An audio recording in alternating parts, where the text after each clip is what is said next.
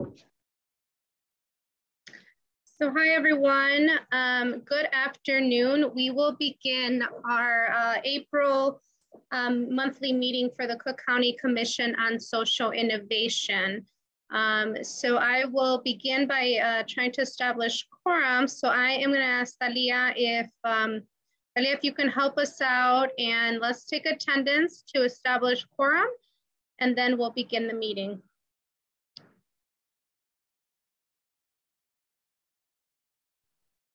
Can you hear me? Yes, okay. Okay, I will start the attendance. Give me 1 second, please. Okay. Thalia, if you can just be a little bit louder, it sounds very, very far away. Oh, is this better? Yes, thank you. Okay. Okay, so to start attendance then, so Chair Anaya. Present. Vice Chair Lane. Present. Commissioner Aglipe. Commissioner Aglipe. Okay. Mayor Osbury. Here. We heard yes for Mayor Osbury. Okay. Yes. Okay, so Commissioner Austin. Commissioner Austin, no, okay. Commissioner Anderson. Commissioner Anderson. Commissioner Brutus. Present. Okay. Commissioner Caliento. Present. Commissioner Cooley. Present. Ex officio Criticos. I believe Peter Criticals won't be able to join us today. Okay. Commissioner De Laurentiis. Present. Thank you. Commissioner Dubois. Present. Thanks. Commissioner Espinosa. Commissioner Flores. Present. I think there's 2 Floreses though. Okay. Commissioner Sochi Flores. Present. Okay. Commissioner Freeman. Okay. Commissioner Freeman. Okay. Commissioner Guajardo. Present. Okay. Alderman Haddon. Okay. Superintendent Killen. Okay. Commissioner Males. Welcome to the team, Thalia. I'm present. Thank you. Commissioner Malone. Hi, present. Also welcome. Excited you're here. Thank you. Okay. Commissioner Norrington Reeves.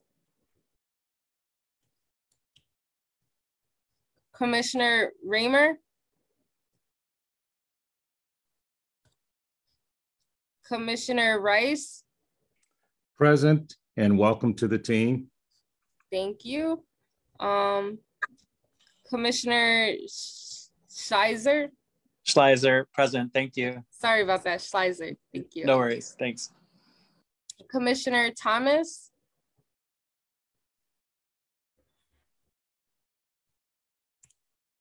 Commissioner Yonan. Present, and welcome, Thalia. Thank you.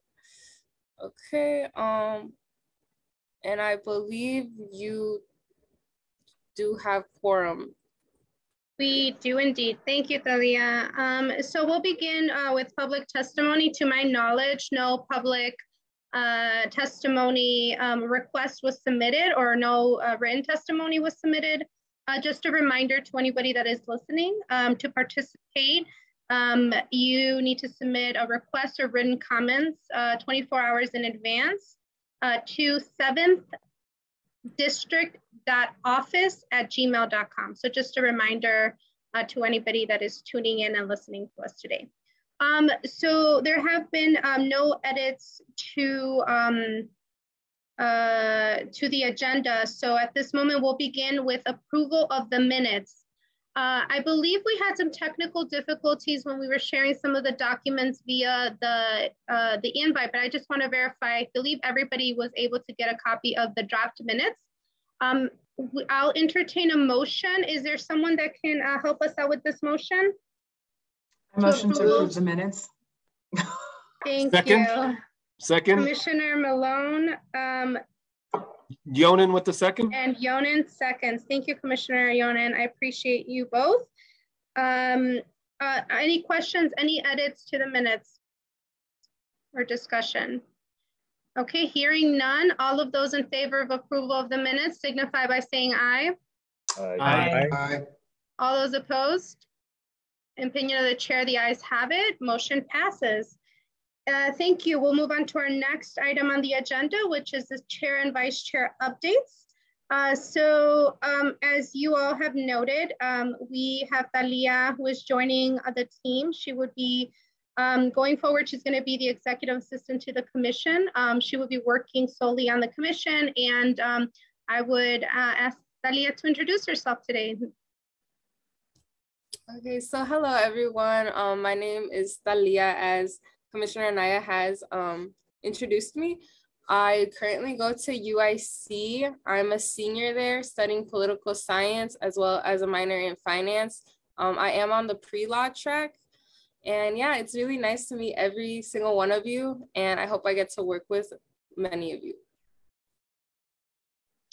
Thank you, Thalia. I believe you all have her email address. So if you need to get a hold of us, anytime, you can't make it to the meetings or need any edits to the minutes, she will be your contact person. So Thalia, if you can just share your email address in the chat function so that the commissioners could have it in their records. I believe they already have it, but just in case.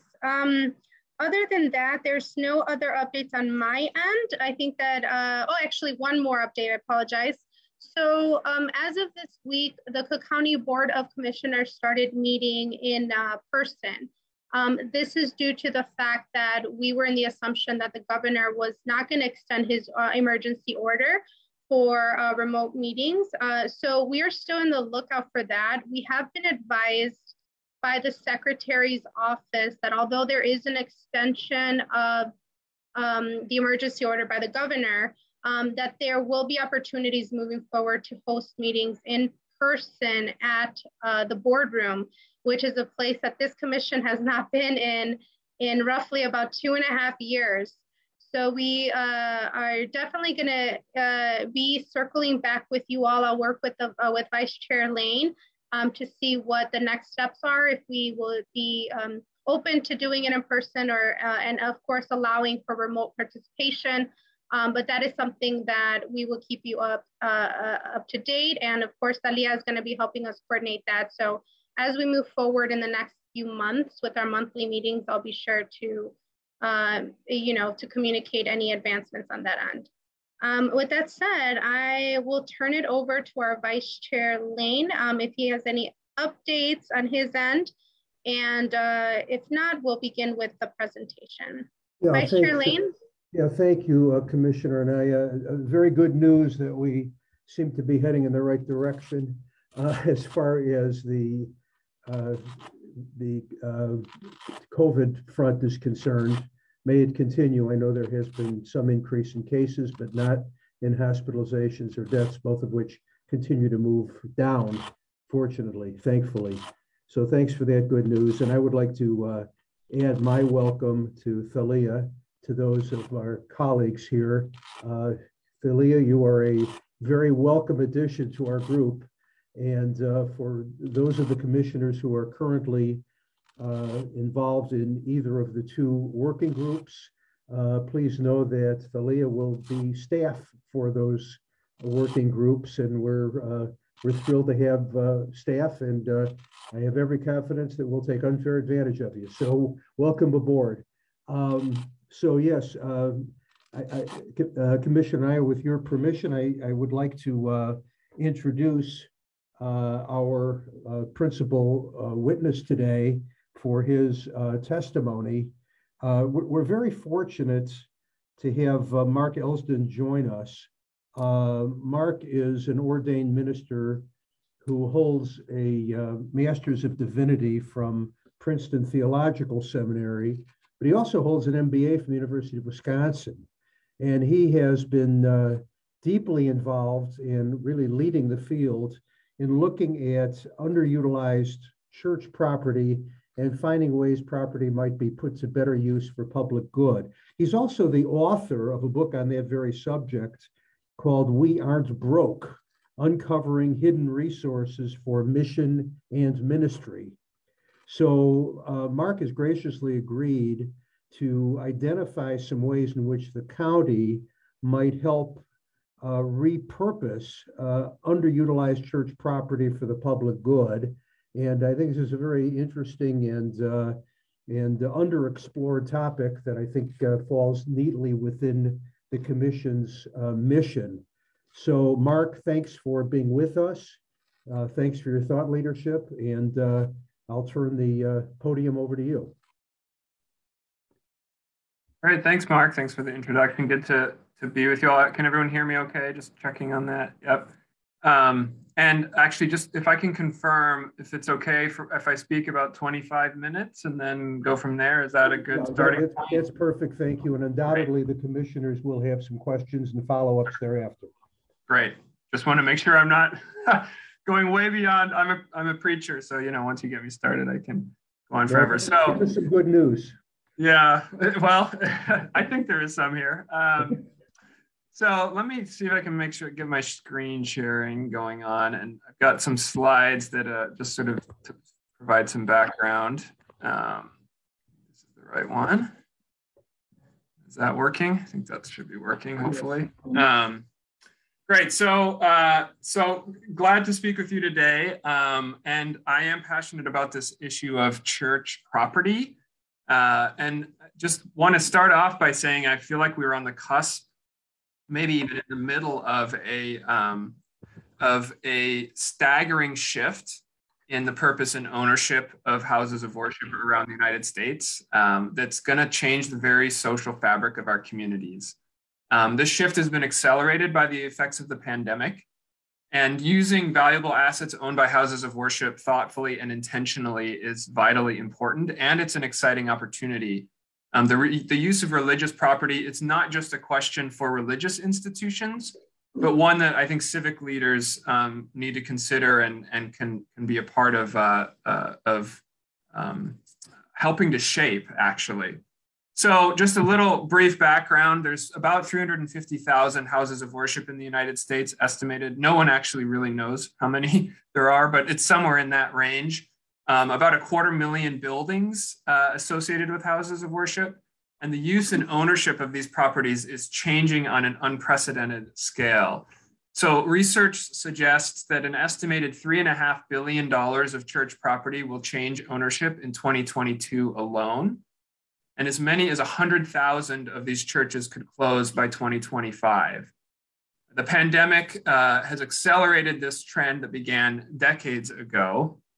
And this is a once in a many generation change, you might say, right? There's these shift into purpose and ownership. It's not like they're going to go back. This is a once, maybe not in forever, but once in a very long time change that's upon us. The scale of church closure and property reuse and sale it's staggering. So this leads me to a question that honestly keeps me up at night sometimes, and that is what will happen in our communities as property that was previously owned by houses of worship becomes something different. So houses of worship are at least ostensibly there to serve the common good in some way. They provide services and space that support neighborhoods and communities. So I'm wondering, where will the AA group meet, the neighborhood association, the Girl Scouts, when 4 out of 6 church buildings are gone, as is happening in some communities? Where will free meals be held? Where will overnight shelters be housed? What services will government entities have to take over as churches disappear? I was on a call actually just earlier this morning with a friend in San Antonio, Texas, who was talking about a rundown, small, tiny church that is providing enormous amount of services to immigrant populations in Texas as they arrive into San Antonio. Huge amounts of services being provided out of this very modest space. And what happens to that kind of thing when churches aren't there or are repurposed? And then what of the massive shift in property wealth that will occur? So many churches are being sold to private developers, not necessarily a bad thing, but as billions of dollars of property and land set up for social good becomes privately owned and becomes a form of wealth creation for a few individuals and companies, what will that do to the social fabric of our neighborhoods? This changes here. And so my question is 20 years from now, what will we look back on and see has happened in our communities? What will be there in their place? Are there ways that we can encourage good things to emerge in their place? And we kind of have one chance at this. So what are we going to do with it? But let me back up and tell you a story that relates to my own context here in Madison, Wisconsin. A story about a young heroin addict who I will call Peter. So it was the second time that Peter had relapsed in just a matter of months, and one of countless times he had turned to heroin in the past few years. He had tried to quit for good and tried, but the pull of a drug that takes the lives of more than 15,000 Americans each year was just too much.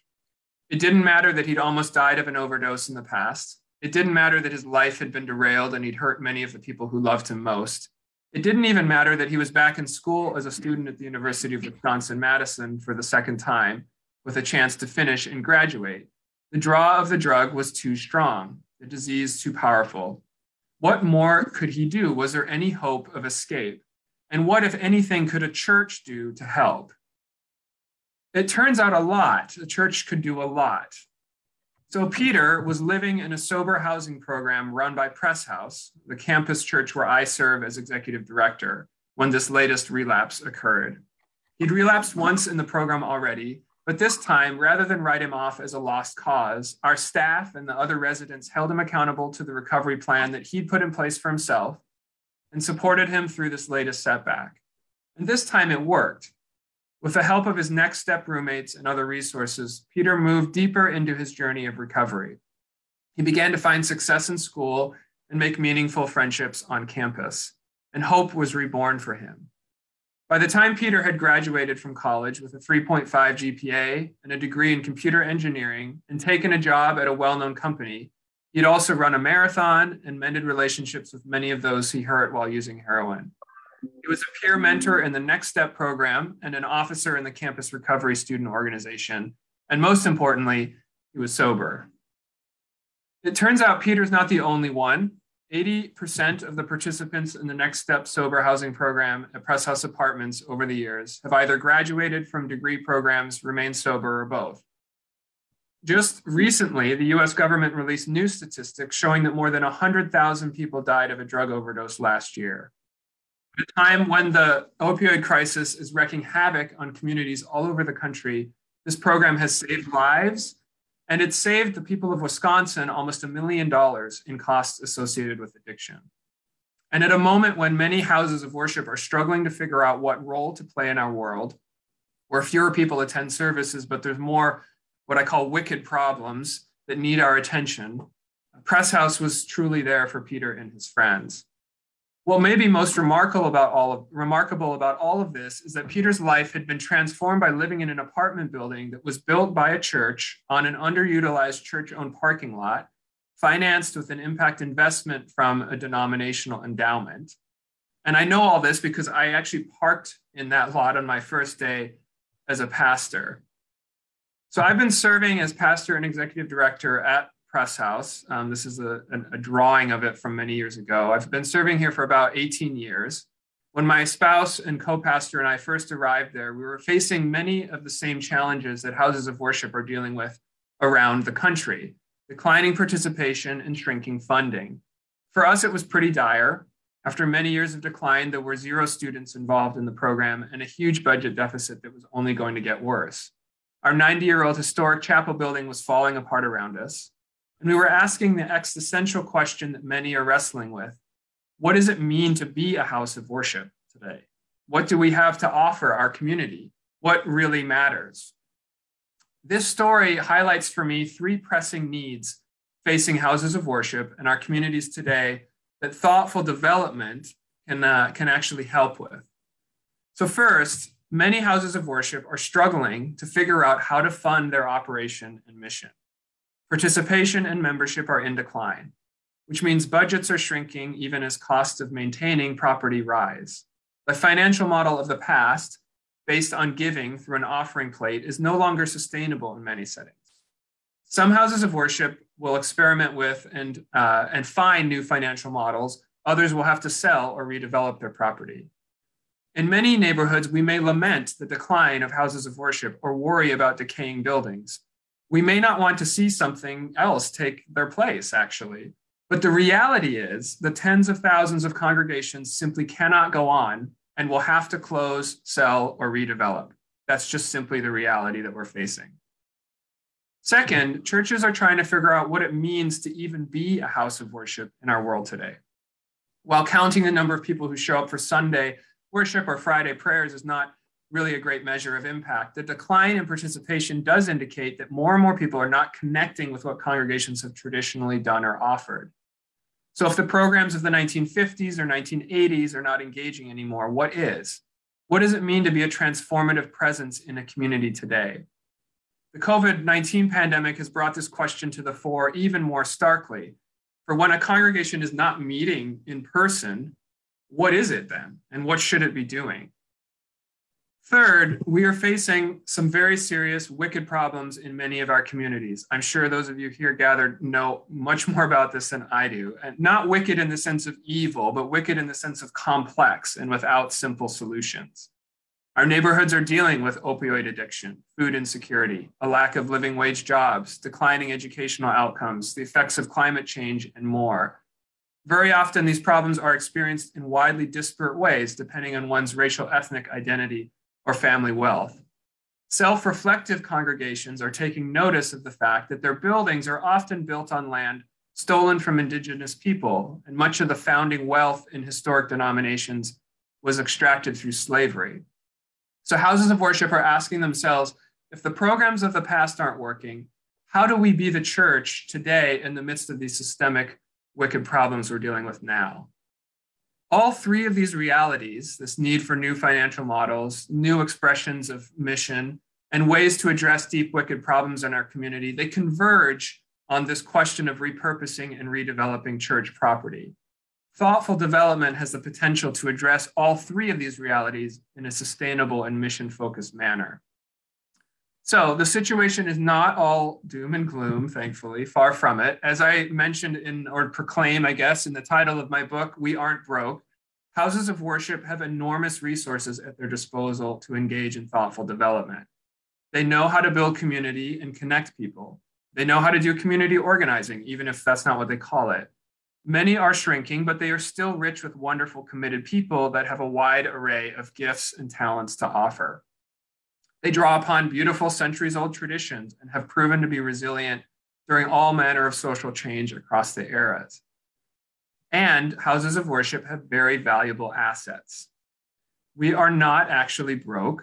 Houses of worship own a lot of capital, incredibly valuable property in A+ locations in almost every village, town, and city in the United States. Houses of worship own a lot of buildings and massive endowments. In fact, the member organizations of the Interfaith Center on Corporate Responsibility have more than $4 trillion of invested assets under management. That is T, trillion with a T. A single Christian denomination in North Carolina owns property estimated to be worth more than $1.5 billion. They are the second or third largest landholder in the entire state. And that is just the property of one denomination. Imagine if we added the value and acreage of the many traditions in the state. And this property is vastly underutilized. So leaders within that same North Carolina denominational network estimate that even before COVID, church property is in actual use only 12% of the week. That's in a Bible Belt state. The true utilization rate in many communities could be significantly lower. the opportunity to repurpose or redevelop even a fraction of this underutilized resource, it's simply staggering. Let me come back briefly to my story at Press House in Madison. When I first parked in our lot, the situation felt pretty bleak. There was no active program, very little funding, an aging building, an uncertain future. But Press House wasn't broke either. We had valuable property in the heart of a Big Ten university that we developed into a $17 million 7-story student housing facility that's now home to about 240 students each year. I lost my parking spot, which is definitely a shame in the Wisconsin winters, but the social enterprise generates more than $2 million per year in mission-aligned funding and is a cornerstone of our ministry with university students. We now serve more than 800 students per year in a financially sustainable manner. This innovative use of church property is how that student, Peter, managed his heroin addiction and then graduated from college. Even while working with a population famous for not being interested in church, Press House has been able to engage thousands of students in just the past few years alone. Now, we do not proselytize students. We aren't seeking to convert them. Instead, we have found new ways to meet the real needs of students, from the opioid crisis to student mental health to racial tension on campus. While we hold worship services, those traditional church activities are not the primary place that we help promote the spiritual, emotional, and intellectual growth of students. That's now happening in their living rooms throughout all aspects of their lives and virtually 24/7. This was especially true during the pandemic when students had nowhere to go except their apartments. As we have experienced at Press House, property development has the potential to address root causes of wicked problems. With our housing, we are not just lightly touching on sobriety, we are providing a life-changing residential experience that gets to the very heart of addiction recovery. As many of you here know, building affordable housing has a similar potential to address a root cause of many social issues facing our communities. Houses of worship spend a lot of time, money, and energy working to meet the needs of people in our communities who live in substandard housing. A lack of quality, affordable housing has a negative ripple effect throughout the community.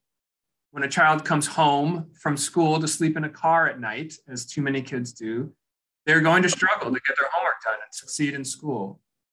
A Pew study found that when families pay too much for housing, they have less money left over to spend on their other needs, including food, clothing, childcare, and healthcare. If other income or housing options are unavailable, families are forced to make difficult trade-offs between those basic necessities to meet housing expenses. Through mission giving and volunteerism, many houses of worship work on issues of hunger, education, homelessness, and so on. Developing affordable housing has the potential to address not only those symptoms, but the underlying cause. Building affordable housing on property owned by houses of worship can be a game changer. And houses of worship have the means and the motivation and the property, usually unencumbered, to be that change. Housing isn't the only option for creative and socially beneficial uses of church property. Houses of worship are experimenting with neighborhood-owned grocery co-ops that address food deserts, with community center models that provide space for nonprofit service agencies, with music performance spaces, bike shops, co-working spaces, many other uses that are more financially viable and serve the social good. But the reality is these approaches are not always easy to create, and houses of worship on their own will have a hard time making the new innovation happen without some help from government, philanthropic, and business leaders. So I'm definitely not a public policy expert, and I'm actually really looking forward to the conversation we're about to have where you all can chime in. But I'm in the process of editing a new book called Gone for Good that has taken an interdisciplinary approach to the issues of church property transition, drawing from the expertise of developers, urban planners, sociologists, pastors, theologians, and others. And I'm learning from all of these different experts that there are some key steps that government and civic organizations can take to encourage the good development and repurposing of houses of worship. So I'm going to share 6 ideas that keep coming up, and I'm really interested to hear your thoughts on these. So here are some ideas that I keep hearing people saying. One is we need to plan for where we are headed. What I mean by this is that this transition is happening no matter what we want or what we kind of think. And so I sort of liken it on a small scale to the climate change reality. Like, this is happening. these churches are not, they're going somewhere. Things are changing. For many years, churches and denominations have worked to change this trajectory, to revitalize and to stem their decline. And in some specific instances, this has worked fine. But broadly speaking, it is now too late for that. In the same way that climate change is upon us, this wave of church closure is here. It is coming whether we want it to or not. I was part of a neighborhood meeting a number of weeks ago here in Madison around the development of housing on a church property here in Madison. And it was fascinating to me to listen to some of the neighbors just frankly object to the idea that this church would be turned into housing because they lived across the street or whatnot. But I thought to myself, none of those neighbors objecting attend that church. None of them give any money to that church. They don't support it in any way.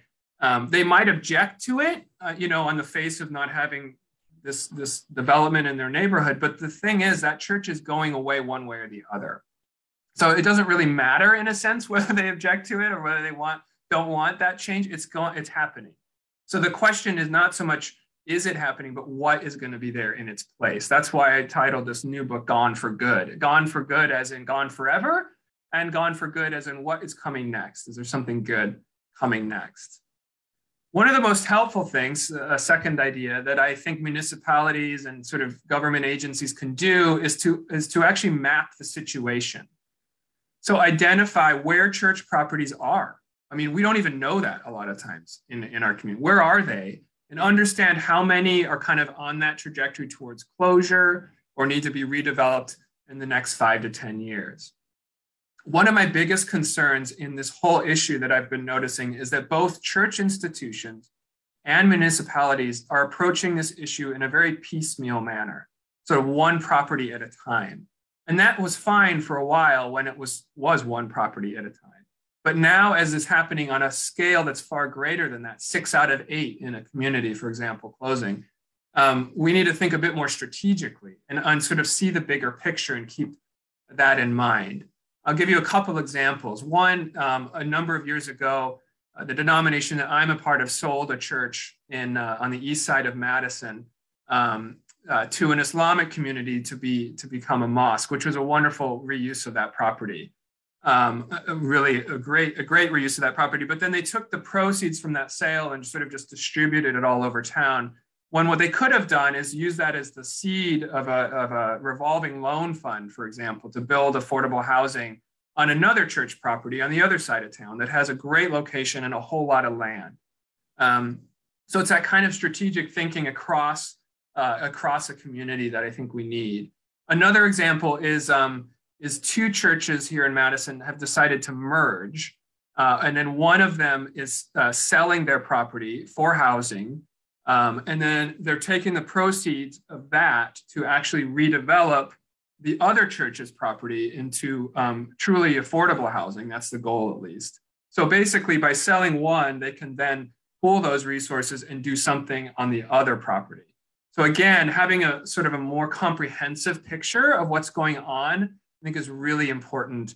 And that's a role that municipalities could certainly play. Zoning. This is a huge thing. We could talk for days about zoning, I'm sure, and I'm not going to, but zoning is a really big barrier sometimes for doing new sorts of development on church property. Often churches are located in prime locations to do high density affordable housing or to do a grocery store or whatnot, but they can't because of zoning, right? And if they have to get special permission for each project, then most of those projects die at the neighborhood level. I'm seeing this a lot in California. This is happening all the time there, where there's this developers, churches, they all have this great interest, even the city often actually, in developing in some way low income or affordable housing. But then because it isn't zoned automatically for that, it dies at the neighborhood level and the neighborhood opposes it. So in California, there's 38,000 acres of religious owned property that is potentially developable. That's the size of the city of Stockton, California. Much of it is in high resource areas. Much of it's near public transit, but there are no uniform land use rules, right? So the problems are around zoning, height restriction, density restriction, parking requirements. A significant share of religious land, at least there, is zoned for single family use. In Sacramento, California, 2/3 of all religious owned land is zoned for single family use. So you can't build high density housing on that, and that becomes a problem as soon as you try. So if addressing affordable housing shortage on church property is a goal, then we need to create a situation where the right kind of development can be done kind of by right rather than by exception. So looking at that as a zoning is a really important consideration. Another one from the sort of municipal side is services. So consider services. And in some ways similar to zoning, access to the right level of services is sometimes a barrier for churches doing something new with their property. Obviously, a church or property that was used for a couple hours on Sunday has a very different level of water usage, electricity need, and so on than a housing facility or a school or a grocery store. And municipalities can review available services and plan ahead on the properties best suited for certain kinds of development. And again, that goes back to that issue of knowing where they are in a neighborhood, and knowing kind of what is going on and where it's headed in the next few years. Another one that's a little bit more sort of vague, but really important, is balancing competing interests and desires. So many development decisions, they require this balancing of different interests, and that's especially true with new uses of church property.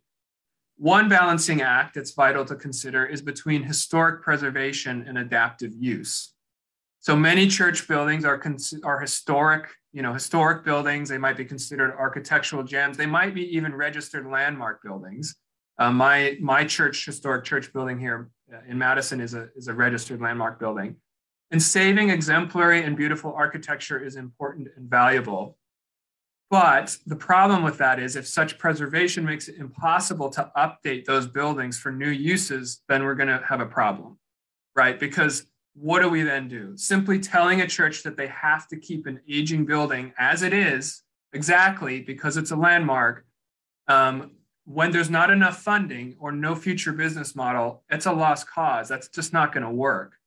And what we might end up with is just fences up around empty buildings that just fall into disrepair and decay while they're landmarks and historic, but no other use can be done in that property. And that's a real shame. So I think it's better to proactively work on adaptive uses that retain as much of the historic character as possible, rather than insist on sort of perfection in preservation, only to have the building fall empty and into disrepair. Another balancing act, different, but another balancing act for municipalities that's, I think, really interesting and tricky maybe, and is between generating tax revenues and the social services and space that a church provides. So obviously letting churches be acquired by for-profit developers for high-end housing, for example, which is happening, will increase property tax revenue, probably quite nicely. You can take an exempt property and generate quite a bit of revenue from that parcel if it becomes high-end housing. But what's then lost in that process, especially if it's done a lot, right? So then if many church properties become privatized and that social infrastructure is lost, municipalities may end up with new problems and actually higher costs to provide space and services that had previously been provided by churches. So just assuming that kind of developing it and increasing the tax base is a good idea, I don't think that's a good assumption. It might end up actually being, especially over 10 years, 20 years, being really a problem. Community centers are increasingly important as places for residents to access services and gather in kind of third spaces.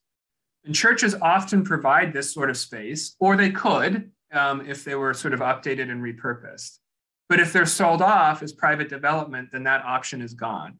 And there's no way really to retrieve very easily privately owned land at that point back into public good. It's much more difficult than starting with what's already there. So new revenues could be more than offset by new costs or lost services. This is another one of the balances, I think, to keep in mind. Finally, funding. Funding is a major challenge for more creative, socially oriented projects, from affordable housing to childcare to grocery co-ops and other activities. So catalytic capital is needed, right? Capital that is patient, not seeking market rate returns, and willing to accept higher risk in order to facilitate innovation and social good. That's just the way this is going to have to be. There's going to have to be capital that is, if not purely philanthropic, at least less than market rate in its seeking of return. This might be in the form of grants or low interest investment or technical assistance in obtaining favorable financing. There are options for municipal bond financing, depending on how things are structured. Like but some of these things are quite technical and complicated. And so municipalities can assist with providing funding, if not directly, then assisting churches in securing such funding or making mechanisms available for that, or providing seed funding to get started, or initial grants to get going, pre-development funding. All of those sorts of things are going to be critical for this to happen on a big scale. Again, so many of these churches are in a really difficult spot. I was working with a church in California last week in the San Jose area in Silicon Valley, has 20 members left. And most of them are really kind of tired and worn out, but they have this incredible property right in the heart of Silicon Valley that could be put to amazing use. But they're really struggling, and they're right on that edge of just sort of walking away and just saying they're going to, put a sign up for sale and walk away, which would be a shame, because then the opportunity to do something new and unique is sort of lost. But help is needed, essentially, right? So encouraging both through all these different ideas that I've just shared here and others that we might come up with, helping them to do that. So in closing, there are a lot of challenges, obviously, before us. There's a lot of need. This change, this transition's happening no matter what. But we're not broke. The opportunity is great. There's really no better time in some ways to dream big and take some risks and to try to do some new things with these properties. The needs are great. The opportunities are even greater, and there are resources there. And we're at a moment when we can, and houses of worship can sort of sit on the sidelines and watch this work happening around us, or just sort of let it unfold as it fades into the background, or we can jump in and lead and actually encourage some of these things to become new and good, meaningful options for our neighborhoods and for our communities. So I'll stop there and look forward to some conversation.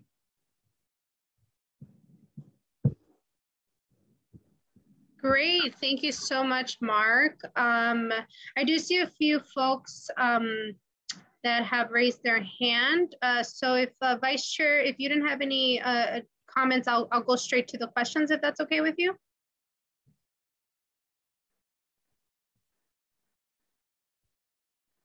Okay, I don't. By all means, let's go. Okay, let's go great. to questions. Okay, thank you. Thank you. Okay, so Howard, and then I'll go to Commissioner Guajardo. Thank you, Commissioner. Mark, I got to give you an award for the cleanest, crisp presentation of fewest words, most impact, and I love the images that you put forth. It's a lesson for a lot of meetings I've been sitting through over the past couple of years to have it directed toward your conversation with us rather than just reading a slide. So first of all, thank you. My question is, the work that you've done at the macro level is exceptional, but many of us here, we're interested in the kind of things all come down to local. And I was wondering what you know about the houses of worship within either Cook County or the city of Chicago, more specifically, so that we who deal with policy issues locally, are there any trends that you've seen within the northeast region of our state? Yeah, so full disclosure, I don't know any detail about your area specifically, although I actually was born in the suburbs of Chicago, but I don't know anything about the churches in your area specifically. But I'm confident that the trends that I shared are exactly the same ones going on in your neighborhood, because they're happening everywhere. If I may add to that, Howard, I endorse what you're saying. It was a very useful and compelling presentation.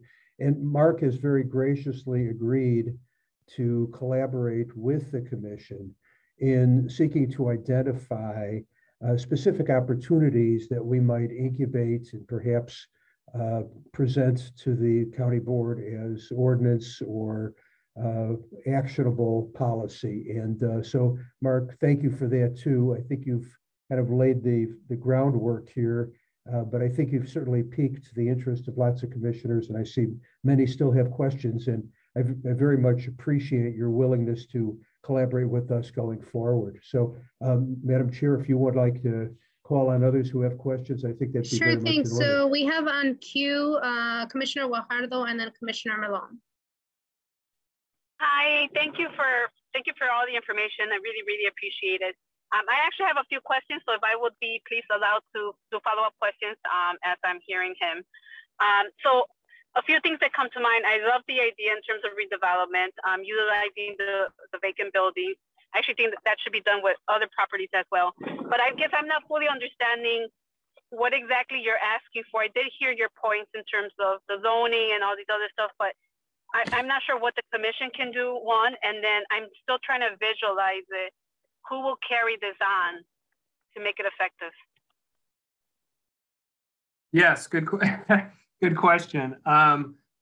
I don't know the answer to that either in the sense. I guess what I'm hoping is by sharing this information and this idea, you all will be able to continue to generate on that and think about that and what that is. To me, this sort of thing is going to require partnership.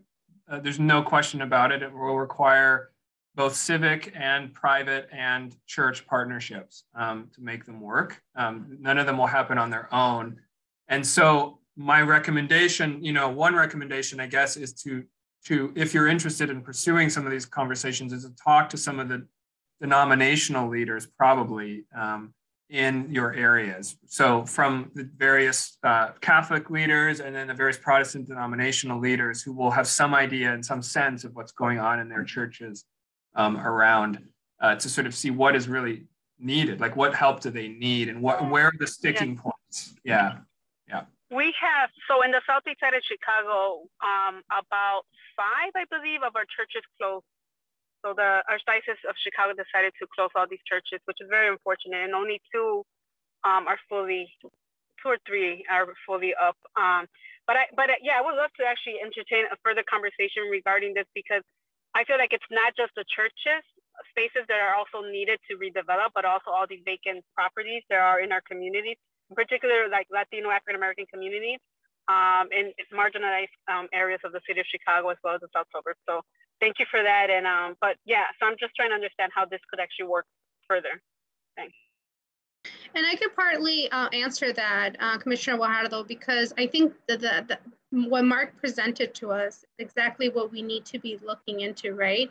There's these questions about, how do we plan for what's going to happen? And also, Mark, you highlighted, how do we map the situation? How do we do the research? How do we understand what the current local, to Howard's point, the local situation is, and then look at these barriers that may exist. I know, Commissioner Guajardo, you mentioned a very interesting also part of the city of Chicago that has been seeing a lot of disinvestment overall, including with the churches. I know that some of those churches were churches where my family went to, and all of a sudden they were consolidated and the buildings are now empty. They are not being utilized, but they're gorgeous buildings and they could have a lot of impactful things. And I know, for example, CTU, the Centros de Trabajadores Unidos would utilize some of the spaces, like for example, St. George, Commissioner Guajardo, in the basement. So that there are definitely areas where they can be community centers or provide other social services. So I think what Mark is presenting us is how do we analyze it and bring it locally and really look at this as an opportunity to do some investment, also bring back these resources to the community so that there's no void in the services that were provided by religious institutions. So we have now with their hand raised, Commissioner Malone, Commissioner Flores, and Commissioner Yonan. Hi, Mark. Thank you so much for coming to present. I was super excited.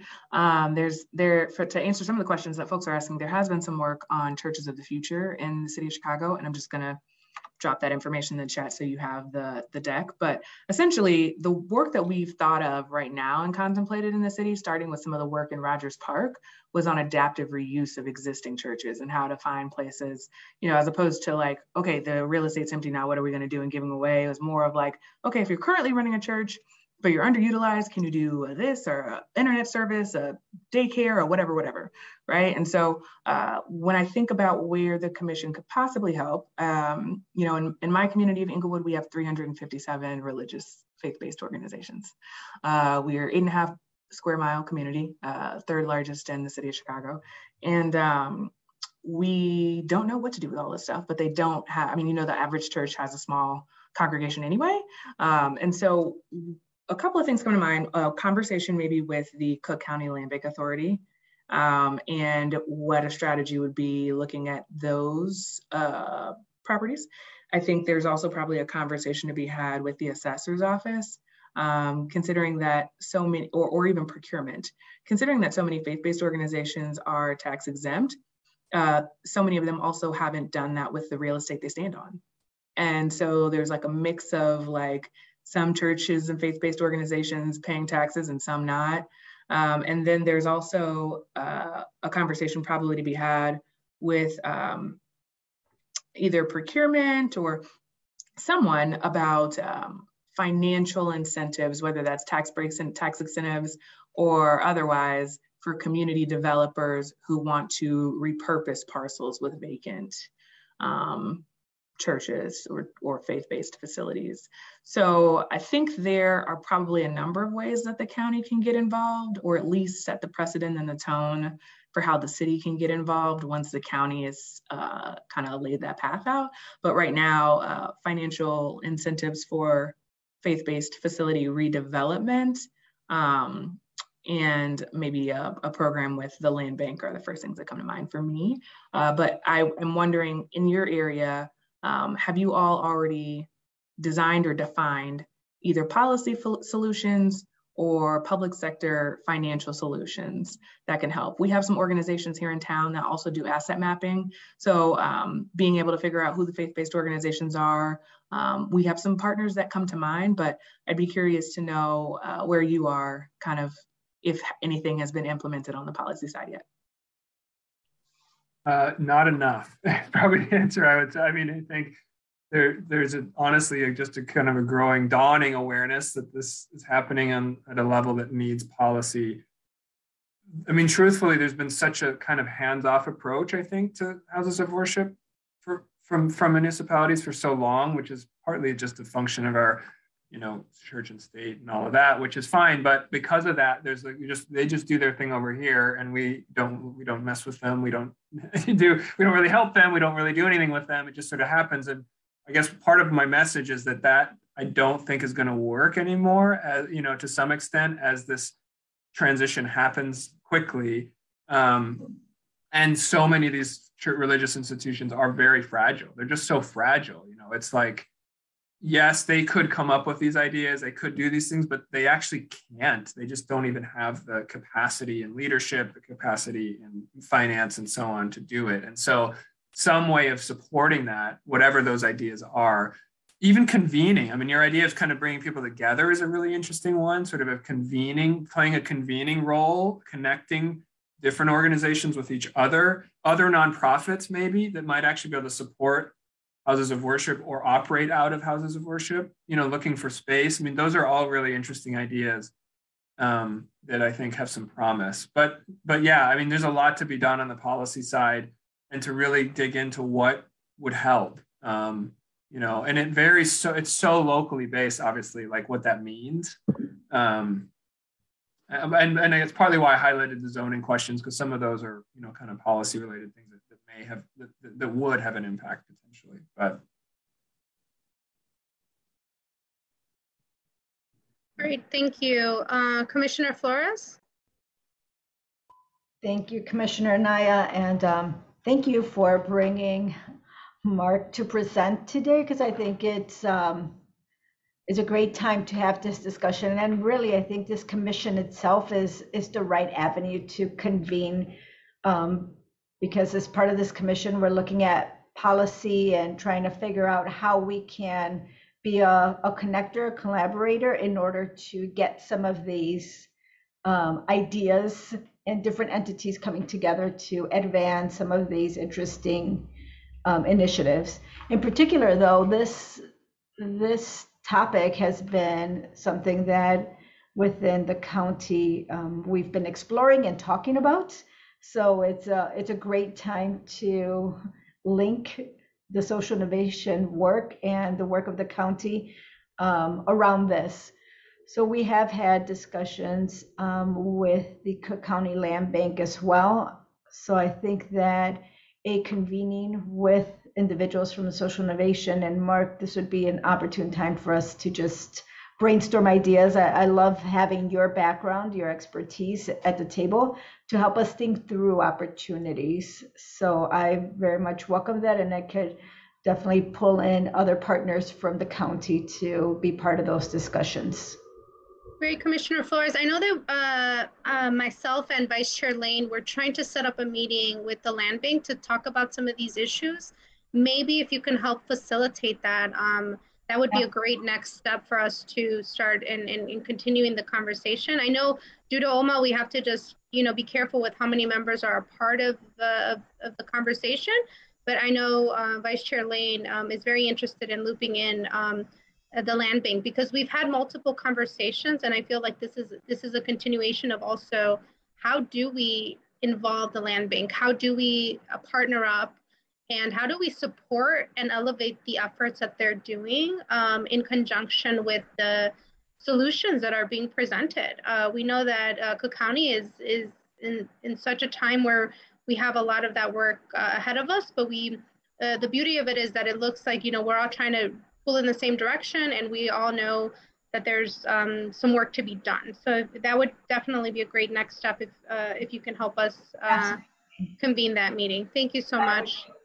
Chairman and I, if I may say, I had a relevant conversation with the executive director of the Land Bank recently, and what she is focusing on, and she wants to work with us as to this issue, which I think is connected, is not only looking at the operations of the land bank, which of course has been subject to some controversy, but rather look to the foundational problems that lead to the necessity of the land bank in the first instance.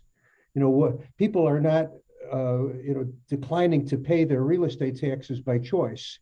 These are fundamental issues that relate to, as many of our social problems do, to the many faces of poverty. And so if we kind of loop the religious community into that conversation, I think we can get kind of a double benefit out of that. On the one hand, we're looking at underutilized land in many cases that can be monetized for the public good, but put to work for the public good in any event. And secondly, I think there is kind of a faith component to some of these considerations as well. So I think if we can kind of look at that through both of those lenses, that might be of some utility. Great, thank you, Vice Chair, for that update. That definitely sounds exciting. And I'm glad that we were able to start that conversation and making those connections, that's important. Commissioner Yonan, and followed by Commissioner Cooley, please. Yeah, again, Mark, thank you for your presentation. And Madam Chair, the one thing that, I could just maybe bring a little bit to the table on this conversation is, I'm part of the kind of in the county's unit of government responsible for the assets that the county owns, and in also kind of the space of where our 17 commissioners look to try to lease space for their district offices. And so one of the things I know is challenging from the government side is there's a little bit of a political risk that's associated with where some of these, offices might be. Should that space, for instance, be owned by a particular someone? And is that someone gonna, kind of go through some kind of vetting process? Should we, rent offices where maybe there isn't the worries of certain taxes? But all that to say, the complications of some things on this end, maybe this, commission could kind of help to demystify some of that, because it's not only 17 commissioners here at Cook County that have those field offices, and in some cases, maybe more than one office that will execute a lease right after the election here going into early next year. where we'll probably have 17 new leases. But in many instances, the county commissioners will also, partner with local aldermen, state senators, state representatives. So if there's some way within the government structure here where we can kind of have a more, vetted, way of maybe kind of allowing there to be less of that political risk, there might be some great conversations to be had. And I'll definitely sign up on any way I can help on that, Madam Chair. Thank you, Commissioner Yonan. Perfect timing, right? Like you mentioned, a lot of new leases coming up in the next few months. So absolutely really good time to be looking at this and seeing how we can leverage, again, some of the assets and also partnerships. So thank you for pointing that out. Commissioner Cooley? Yeah, thank you.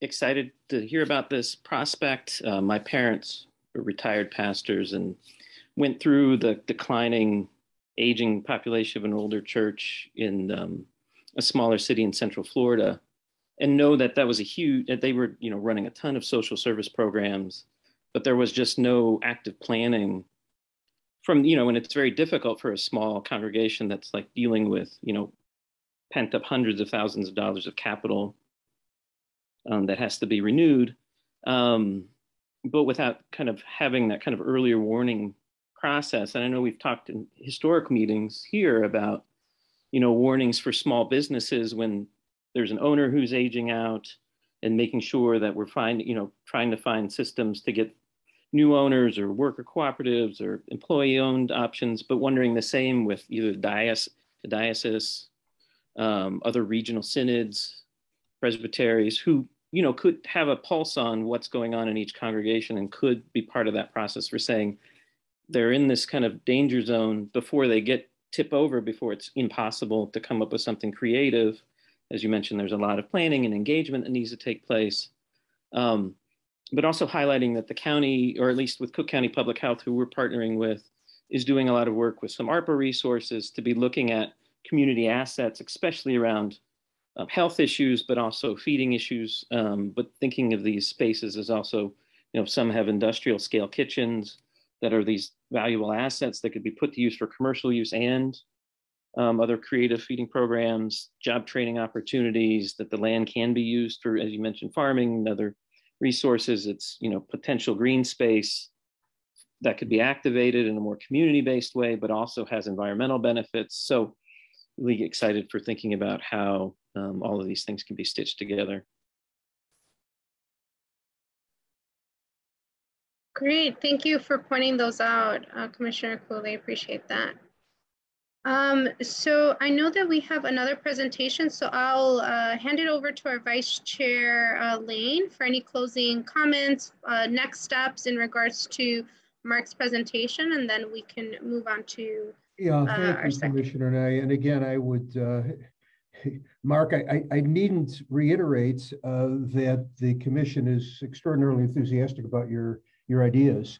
And as you and I had discussed, and as the Commission is aware, we tend to incubate actionable social policy recommendations through working groups that are created based upon the interest and expertise of commissioners.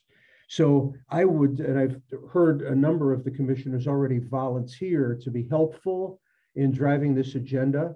So I would ask that any of the commissioners who is specifically interested in either leading or working on a working group we might create around this initiative, please reach out to me and I'll assemble those folks and be happy to attend those meetings and be supportive of whatever it is the working group and ultimately the Commission elects to do. But Mark, I would like to thank you, congratulate you again on your leadership. We see the Commission's role not only in terms of what is to be done in Cook County, but how we can see those ideas scale up and roll out nationally, even globally. So we have a common objective in terms of leveraging thought leadership, and you are a thought leader who is inspiring us and empowering us. So thanks for being with us. And if you want to stick around for the balance of the meeting, you would be most enthusiastically welcome to do that. And otherwise, we very much appreciate your time today and what you do every day. So thank you. you. It's been good to be with you all. I probably will step off, but it's been wonderful to spend this time with you, and all the best. I will connect with you then offline, and thanks again. Thank you. Interestingly, and perhaps not so coincidentally, we have a presentation next by Commissioner De Laurentiis, whom many of you know is the executive director of the South Suburban Mayors and Managers Association. And she and her organization have been working on now for a substantial period of time on what has come to be known as the Southland Reactivation Act. And among other things, it is intended to create a model in the Southlands for municipalities to take tax-exempt parcels and bring them back onto the tax rolls, not only generating property tax revenue to taxing bodies, but also revitalizing blighted communities. And I see this really as a logical extension of the conversation just concluded. So Commissioner De Laurentiis, I would welcome your comments on the status of where things stand and how the commission, or the commissioners for that matter, might be helpful in getting you across the goal line. Sure, thank you so much. So we're very, very close. I have a couple of slides. If I could share my screen. If that doesn't work, I can just give you a quick up-to-date summary of where we're at. Let me know if I can share my screen. You should be able to, Talia, if you can just... okay, I've got it. I made her a co-host, yeah. Great. Should be able to do it. Okay, let me know if you can see it. Yes, thank you. Okay, so the Southland Reactivation Act, as many of you may recall, was brought to this body when we were in person. So it's been at least 2.5 years ago. But Jay Reddy, who was working with the South Suburban Economic Growth Initiative, and I presented to this body. We were very enthusiastically received with this initiative because I believe many of you understood why this may be applicable to the Southland at this moment, but it really could serve as a redevelopment tool for other areas. So it was a proposal of South Suburban mayors and managers to get tax-exempt parcels back on the tax rolls, bringing new dollars to all the taxing bodies. We proposed it for our hardest hit townships in our area that were substantially the same as the counties, as Cook County's Class 8 areas that had been identified as extraordinarily distressed back in the 80s. And I will tell you that conditions have actually worsened since then. We developed specific criteria that must be met for properties to be considered by municipalities as reactivation designation sites. But the goal would be to lower the property tax bills for these sites for 12 years, and essentially at a significant enough rate with a diminishing tax abatement over 12 years. So essentially a step increase every year. And we were sort of using this strategy about needing a tool to help us build back better early in the days of COVID when our area was significantly impacted. And I just want to share a couple of slides. These are actual properties within communities that are zoned. This tool for us is limited to commercial industrial properties. And these are some actual properties that are currently held that municipalities have acquired, just acquired, often through no cash bids, scavenger sales, et cetera. And then they're tasked with stabilizing them, securing them, and trying to turn them around. In the South suburbs, many of you know, we have the highest tax rates in the state, essentially, and often in the entire country. Some of our communities are pushing 40% tax rates, which is a comparison to Chicago, which is under 6.8. So you can just see the difference, and really it's impacting investor interest in our area. This is the city of Harvey, has many, has a very storied past. both as a successful majority Black community, but really has fallen on hard times. And some of these properties are, the one on the left here is actually across the street from a train station. So it would be served by transit, it should be marketable. They need a lot of investment to bring them up to par or demolition and starting over. And the cost is an impediment to investors. I also just want to mention that when Assessor Pappas or Treasurer Pappas posted her scavenger sale with a list of properties, more than half of those pins that were identified were in the south suburbs. And when we look at how many properties are currently tax exempt, this is across the board, including places of worship, churches, schools, all kinds of tax exempt designation.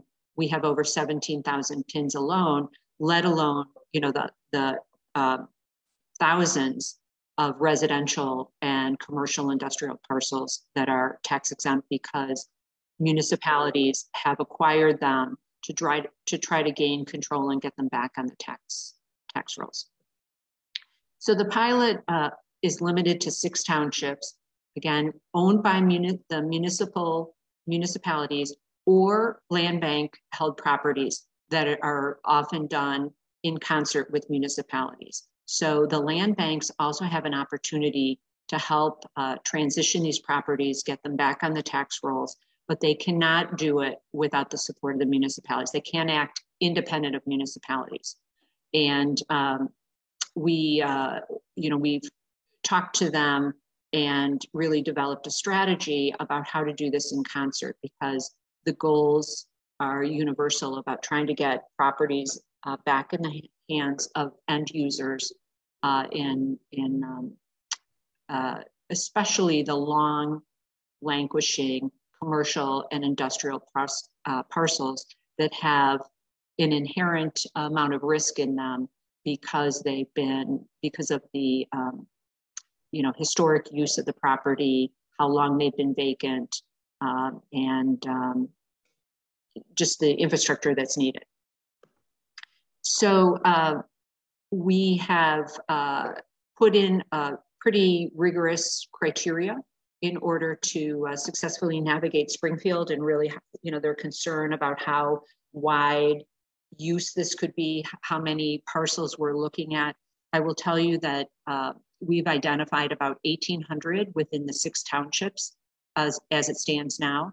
Many of them have been off the tax rolls for more than a decade. So we are, actively looking at those and thinking, what were the impediments that caused no interest in investors to come back into this area? And often, again, it comes down to the tax bill. I will tell you that because of the work that we've done over the last couple of years, we've had strong champions, both in the House and the Senate. Senator Patrick Joyce just recently helped navigate the bill through the Senate State Government Committee, and the legislative process included a robust House Revenue and Finance Committee. And what's really interesting is that when we were talking to legislators across the state within the various committees, they were remarking that it was proposed as a pilot for the south suburbs, universally could be used in regions around the state. And there was this expression to us that was very rewarding, I would say, when they were saying, get this passed, get this up and running, show us how to do it, and let us model after your success. So we have passed through the House successfully last week, 106-6. We went through the State Senate Government Committee earlier this week. We are waiting for a concurrence vote on the bill, and we are expecting to have that either late tonight or sometime tomorrow. And if we don't, we'll be heartbroken because we'll have to wait till veto session. We really are anticipating, because of the broad support that we had for this bill, that we'll be successful tomorrow. And then the hard work begins. We've already reached out and started to work with both of the land banks, the South Suburban Land Bank Development Authority, the Cook County Land Bank Executive Director, and said, you know, help us strategize and make sure that we have the roadmap for implementation. So that's what SSMMA is going to be focusing on if the bill passes tomorrow, between now and when the governor actually signs it into law. I want to just express my appreciation for the initial support when we brought this a couple of years ago, because you really provided great insight to us and input. And I think the momentum for us to say, yeah, I think we've got a gem here in legislation that fixes a problem that we haven't been able to do just by, you know, sort of groupthink about how do we take care of some of these properties. You know, we've had a lot of meetings. We've often met and strategized about languishing property values, the decline in value, the challenge that we have, the creation of a land bank. You may not know this, but SSMMA was instrumental in creating a land bank that could help us facilitate transitions of abandoned property. And Cook County Land Bank was modeled after ours. So we were the first in the state. So we recognized this and in fact created the first land bank in 2012. So we knew this was a problem. We finally said, we have to help ourselves, but we need legislation to do it. So I'm happy to answer any questions if anyone has, but right now, fingers crossed that we'll get across the finish line tomorrow and have some real stories to tell you in the coming months. Christy, SB 3189, is that right? That's correct.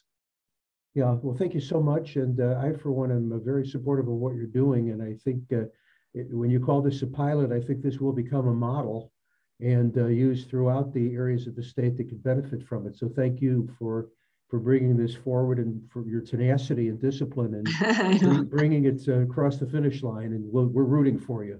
Thank you. Thank you. I will tell you, in terms of the pilot, we're really excited about it. One of the things that we will be doing is reporting to the General Assembly and to other taxing districts, sort of what's happening on the ground, how many jobs. We've got kind of a whole list of criteria that we're going to be reporting on. So internally in my organization, we're setting up the systems so that we can monitor this and really have this information at our fingertips when we need it. So I'm excited about the opportunity, because beyond just kind of putting non-productive properties back on the tax rolls, we see it as an opportunity for community building and jobs at the local level and growth and, you know, school funding. I mean, you name it, we think this initiative will serve us well.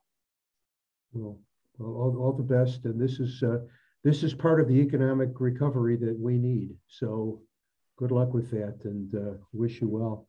Thank you. Christy, it's Howard. I want to make sure that you know when you get the good news, we have a EDAC meeting coming up later this month, and I'd like to make that announcement, or have you make that announcement at the full EDAC meeting. You're invited. Thank you. Well, we're trying to. We'll try to get it done. That's all I can say.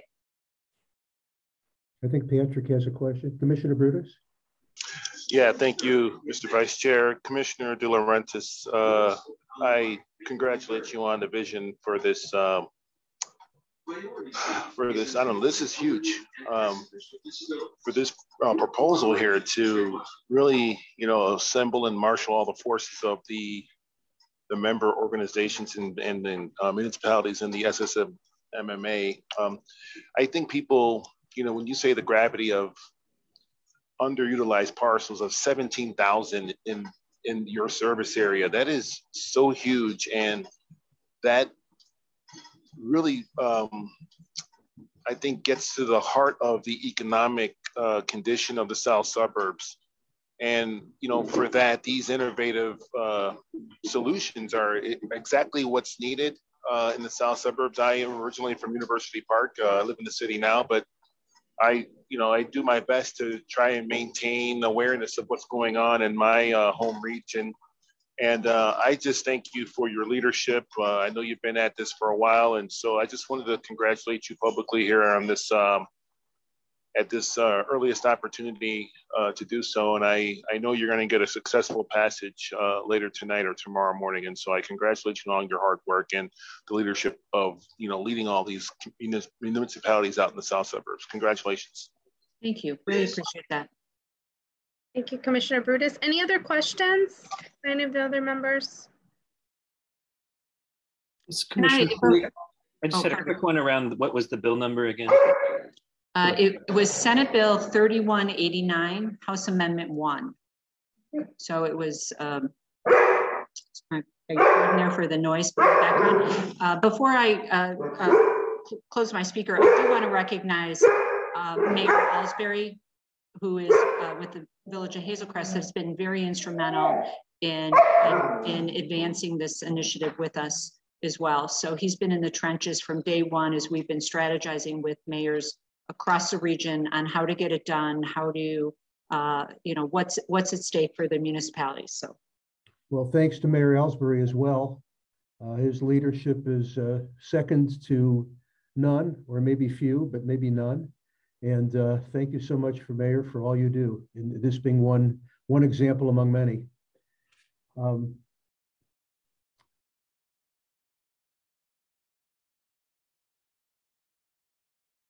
I think that brings us to the committee reports of the, or more accurately, the working group reports, I believe. I may be corrected on this, but I do not believe that we have an official report from either of the working groups. Am I to be corrected on that? Is there some, are any of the commissioners speaking to that? If not, I will give you what I know about it. There are some extraordinary circumstances here that prevent the leadership of the two working groups not to be here all at the same time. But I do want to kind of let you know that we have two working groups, as you'll recall. The first is dealing with the notion of creating and promoting diverse talent pipelines for the construction trades, but ultimately more broadly than that. And we're working with the Obama Foundation on that specifically. You'll recall that Michael Stradmanis spoke with us. He's Vice President of the Foundation in charge of community engagement initiatives. He has assigned first one and now a second person to collaborate with us. They have been extraordinarily busy in trying to get the building up for the Presidential Center. You may know that President Obama was in town this week.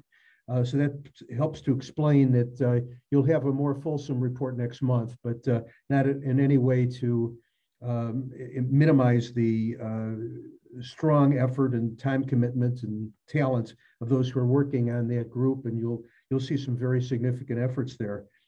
Similarly, the other working group, which is focused on community investment vehicles in concert with Chicago Community Trust, Mercy Corps, and others. There have been several meetings. I've attended each of them, I believe. And we've come to a point where, without violating the terms of the Open Meetings Act, leadership of the working group and I would like to meet with Chair Anaya to start working through some of the logistics issues associated with getting specific proposals in front of the county board, because we are, subject to the approval of the commission, which we hope will be invited and secured in the fairly near term. We wanted to start working through the procedural elements of getting where we need to go, because the recommendations, as they're being preliminarily developed, have a number of interesting, some might say challenges, I will say opportunities attached to them. And so Commissioner and I, with your permission, will set up a conversation along those lines, hopefully in the very near term. And otherwise, I think that constitutes the sum and substance of the two working group reports, and happy to be the messenger. But I don't want you in any way to construe this as in lieu of people who are working really hard on this day in and day out, and they are. And I think you'll see those results in very short order. Thank you so much, Vice Chair. And yes, we understand that the leaders of the ad hoc committees had a few emergencies, were not able to join us today, but thank you so much for summarizing, and I'd be more than happy to join you in a conversation, a meeting to see the next steps. It's fairly exciting to see things have such quick turnarounds. Typically, you know, sometimes we wait a little bit longer, but this is great that it's moving along and the conversations are so fruitful that there's already proposals coming up. So thank you, and I commend you, Vice Chair, for taking such great leadership of that. It may be a short time in terms of weeks, but it's not a short time in terms of hours.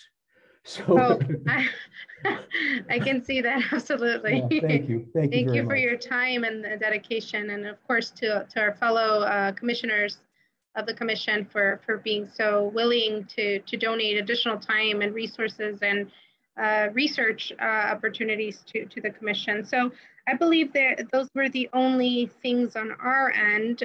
So if there's no announcements or any other matters that would that members would like to bring forward, I will entertain a motion to adjourn, if that's okay with the Vice Chair. Is that accurate? Very briefly, Sure. and I'll say this in one sentence. A couple of the commissioners have already reached out to me about serving on a working group around Mark Elsdon's proposal today. If you would be so kind as to send me an email and let me know specifically, you know, what area of interest you have and how we might start to structure the working group, that would be very helpful, and I would appreciate that. And thank you for your leadership, Chairman Anaya. I think the commission is really gaining traction, and it's in no small measure to your leadership, and thank you for that. Great. Thank you. So yes, please reach out to the Vice Chairman via email if you are interested in joining any of the ad hoc committees. And yeah, we'll keep everyone in the loop in the next meeting as we continue to have conversations and bring forward ideas, solutions, and proposals. So again, I don't see any hands. If there's anybody, I don't see any. So okay, I'll entertain a motion to adjourn the committee. So moved. Moved by Commissioner Brutus, second by Commissioner Caliento. It's not debatable, so all those in favor signify by saying aye. Aye. And thanks, everybody. All those Stay opposed. safe. Be well. Thank you. You're adjourned. Thank you, everyone. Have a good one.